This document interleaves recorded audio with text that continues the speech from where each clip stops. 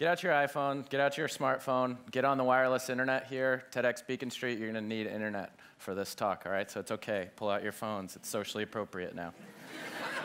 So while you're pulling out your phone and while you're getting on the internet, let me just go through a little bit of talk, and then I'll tell you what to do with it. All right, so my solve for X is healthy humans and sustainable cities. So the question is, what do you know about food, right? So I ate some food just a minute ago in the speaker's lounge. You guys just had some food on a break. You ate this morning. Hopefully you ate yesterday, and that's why you're still alive today. But what do you really know? So take a look at the picture. What do you know about the food in this picture? Would you eat the food in this picture? Is it safe? Where did it come from? What's in it? Is it nutritious? What about the food in this picture? This is one we're more familiar with. Okay, we've now landed at a nice grocery store. What do we know? We read the label. What's a label mean? You know, what do you really know? Okay, so now you're in a restaurant. You just paid $50 for this gorgeous meal, and the chef's creation comes to you. And I'm sitting there thinking, I still know nothing about what's on my plate. I don't know if it came from the first place, the second place, or a third place that I don't even want to know about. So who do we get information from? Meet your information broker, right? This is the guy that steps, the person that steps in the middle, right? Says, oh no, this is where it was. And you know, they may be a charismatic person, but at the end of the day, they're trying to sell you something, right? They want to have your money, and they want to give you food. So they'll kind of tell you sometimes whatever you want to hear. It's amazing to me that when I was little, you know, we had more information about our toys. I knew where my Cabbage Patch was born, right? Like, I knew where my Cabbage Patch was born. I knew what day it was born on. I knew the name that it came with. I knew more information about my Cabbage Patch than we do about any food that you ate today. I knew more about that. So this is what I want to do, right? All right, tomatoes, you're in a lineup, right? Like, we're going to ask you some questions, and we're going to get some straight answers, right? Where'd you come from? How much energy did you use to get here? What do you taste like? Are you nutritious? They've asked for a lawyer. These guys aren't saying anything, right? So how did we get to the point where we could get no information about food, right, in our hands? So, okay, 150,000 years ago, food is the maybe second most important thing on our mind, right? We're running around looking for food, thinking about staying alive, and we know exactly where our food comes from, the times of year, the changes. We know when it's ripe. We know when it's dangerous. We know everything about it because food could kill us or keep us alive. And then we go 15,000 years ago. Brilliant. Put food in one spot. Put food in one spot, keep it in one spot. Domesticate the crop, right? That's the birth of any city or any civilization. 15,000 years ago, food's right in the middle. 150 years ago, planes, trains, and automobiles, the birth of the Industrial Revolution. Now our food can go anywhere, right? We can live anywhere, and our food can be sent to us, right? And this is the miracle of modern industrial agriculture, is the fact that 5 years ago, half of the world's population lived in a city, right? You're not going to be able to feed that whole population here. So this was brilliant. This was working until it wasn't, right? So how's it not working? Here's the world. Here's the countries in green are food secure, right? They can produce enough food. They're doing all right, kind of. There's the rest of the world is food insecure, right? Varying degrees of food insecurity. Then if you overlay that, these countries are both food insecure and producing food to be sent somewhere else, right? So it gets just worse. So then on top of that, planes, trains, and automobiles. This is the system that we currently live with, which has been working for a while. But then simple Google search, words, food crisis, right? It means different things to different people in different parts of the world. Sometimes it means food availability. Sometimes it means water scarcity. Sometimes it means food safety. Sometimes it means getting, you know, the food to a child while it's developing that doesn't stunt its brain. I mean, this is the seriousness of the problem right now. And these are fractures in the system that we've built. So then this seems so big that when I look at this, I'm like, what could I do? What could anybody in this room do? I mean, it's the world, right? We got to ask the world to fix it.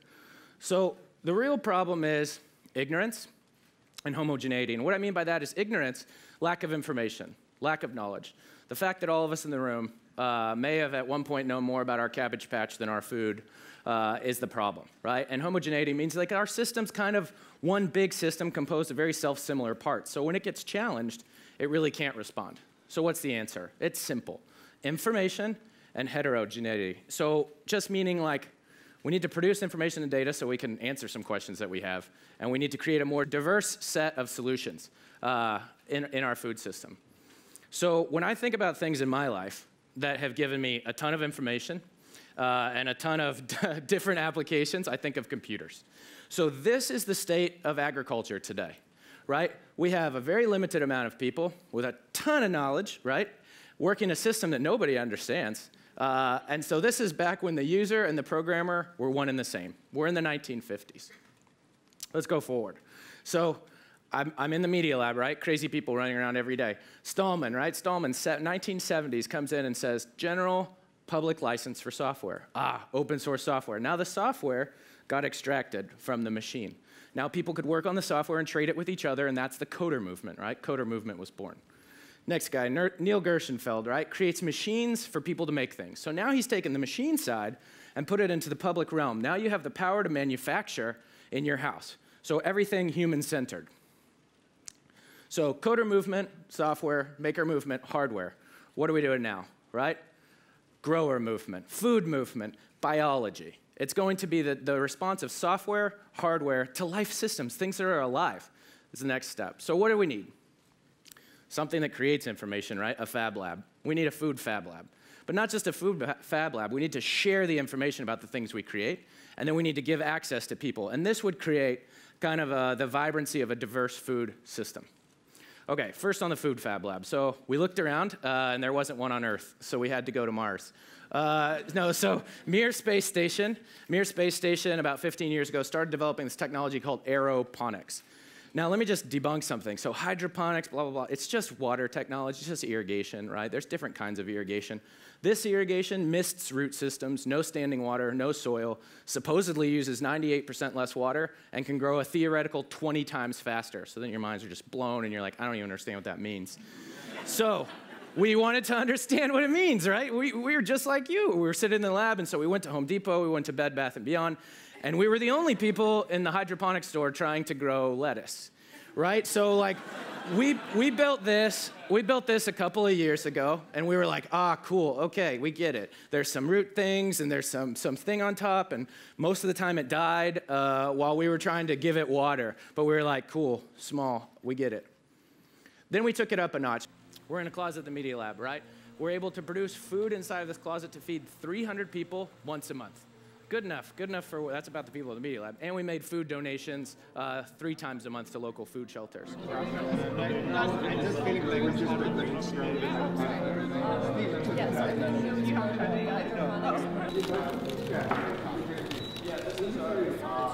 There's no pesticides, no chemicals, no need to be washed.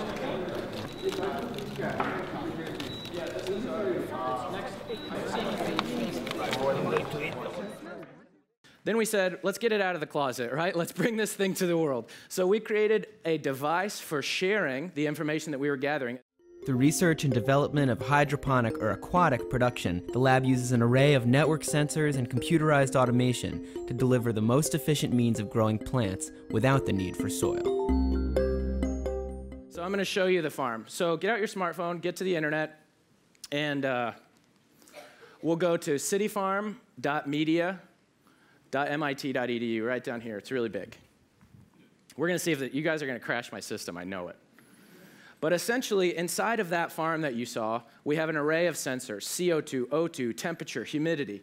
These are climate recipes, right? If you think of the way that things taste, they only taste the way they do because, like, the world's in a box, right? Like, you've got the world in a box with some gas and some minerals and some water. So that produces plant expressions. So those expressions are a result of their inputs. So is anybody there?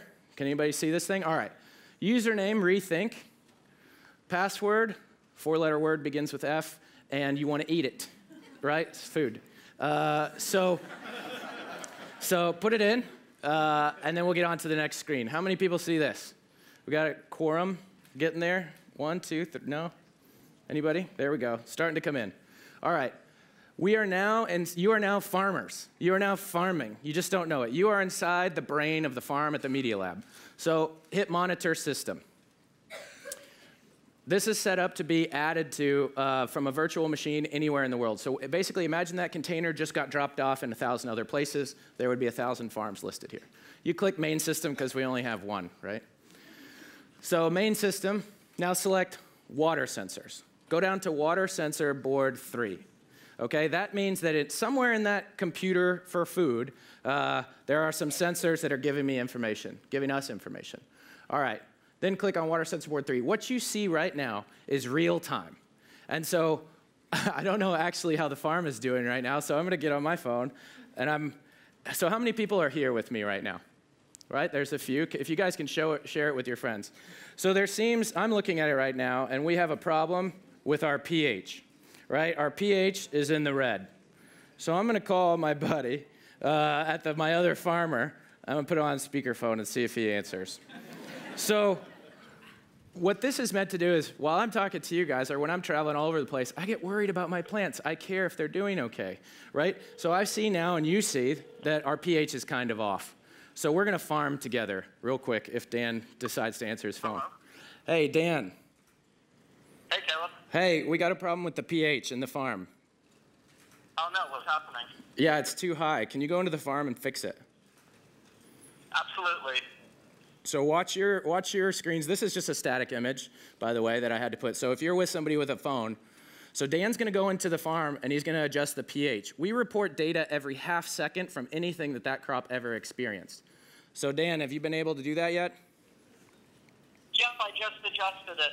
All right, now see if you can find the pH on there, the one that says pH, the little dial, and see if it starts moving. It should start moving pretty soon. Right, there you go. You just farmed. You're all farmers. This is awesome. All right. So the farm is okay now. Everyone can put away their smartphone. Oh, no, you can't. Keep it out. Okay, so you can also see how it's been trending throughout the day. So for those of you without the phone, you know, okay, temperature, pH, whatever. We know it all. We know what's going on. Now go back to the beginning, right? This is going to be fun too. Go back to the beginning, and you're going to select Browse Plants, okay? Everybody put down their smartphone, and now they're trying again. But Browse Plants. Then select Plant Types. These are the plants that are currently growing in the CityFARM at this second. Anything on here means that it's in the farm and it's growing. So select broccoli, because we have a ton of them. All right, broccoli. These are all the independent broccolis with their own unique IP number inside of the lab right now. So these broccoli can talk to you, right? So these broccoli, if you select one of the broccoli, just pick one, doesn't matter. What you get is a plant profile. So these are downloadable progress bars. It doesn't really matter. It's just our plant is starting to tell us what it needs, when it needs it. It's saying, I'm getting a sunburn, turn down the lights, right? We're getting social with our plants. We're finding out a lot of information. You just saw the beginning of the plant Facebook. Those are our first users. Pretty soon they're going to be able to friend you. Your food will friend you, and you'll friend it back, right? Because you'll know where it was, when it was, and what's in it. So to review, the personal computer, the ugly first personal computer, that's where we're at, right? We've created a tool. It's an open source tool, open source data, hardware, and software, just to get it out there, just to create capacity. We've also created the first kind of mainframe, right? So the mainframe, maybe you can ask it more questions, but it's the same thing, right? There's a container. It separates the environment. Then there's a chassis. That chassis has components like hydroponics, aeroponics, whatever ponics you want to put into it. And it just produces data for everybody to bank on. So remember the world connected by strings. That was kind of the problem, right? So what if this world now has a networked intelligence, right? What if those little computers and the big computers for food are out there talking to each other? Well, really not that far from reality. Every place on this map, this is not a randomly generated map, although it kind of looks that way. These are places that have reached out to me and said, we want this, we have something to contribute, we want to be in control of our food and our food information and our knowledge, we want to build capacity, we have something to add to this. Please bring this to us. So that's what we're doing, right? This is the beginning of this access for information, access to technology. So the internet, I often think back and I'm like, man, I wish I was there for the beginning of the internet. I could have done some crazy stuff at that time, right? If you feel that way, this is the beginning of the food internet, right? Right now, you're in it, you're seeing it. It looks weird, but think of a garage with somebody playing with circuit boards. That's what we're doing here. You can be involved in this. So we just planted it, right? This is going to be disruptive, but not catastrophic. So the interesting thing is this will provide solutions for food in schools, jobs in cities, startups, blah, blah, blah, all this good stuff, right? And in the meantime, while we're banking all this data and we're doing all this neat stuff, we'll be figuring out how to feed the next 2 billion people. So what does this look like? You know, this is literally what it looks like.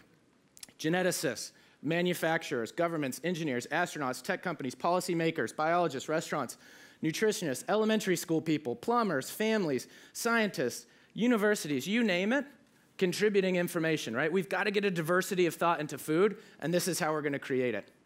So now, in the future, when you have this crazy information broker that tries to give you some food, right? And you're like, I don't know anything about it. These got little vintaging labels and stuff, you know? Like, so I pull up my phone and I pull up the CityFARM information and I'm like, no, you know, I'd rather have a tomato that was like a little more nutty, or like I'd like to have a little sweeter one, or actually I'm into spicy this month, so I'd like to pick the vintage from the kindergarten that's growing this from downtown and have that delivered to me. You will be in absolute control of your food. You'll be able to see how much energy it used, how much water it used, what pesticides were applied, everything. That's my solve for X. Healthy humans in sustainable cities. Thank you.